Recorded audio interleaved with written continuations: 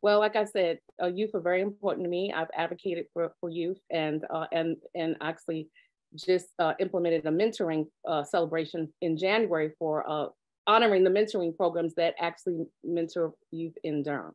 First time ever done in the city. But what I learned from being, I was appointed in May, and I started going out in the community, and I would go to different areas in the community. And one time I went to the Cornwallis area, and I met a young man who was really kind of intrigued about some of the things that I've done in my life, coming from the humble beginnings of the South Bronx, living in public housing and in public housing and public assistance. That's how I grew up.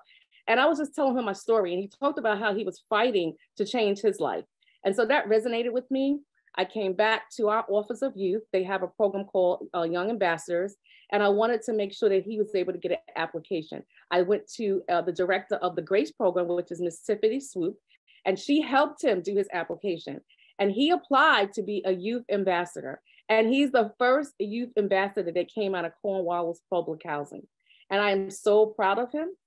And he does want to do some things that are positive, even though sometimes your environment, like I grew up, may not be the best environment. But I'm a product of people wrapping their services around me to be able to leave the South Bronx in New York and go to Binghamton, State University of Binghamton at the age of 16, and then be able to be blessed. Never thought I would be able to do this, to go to Columbia University, Ivy League.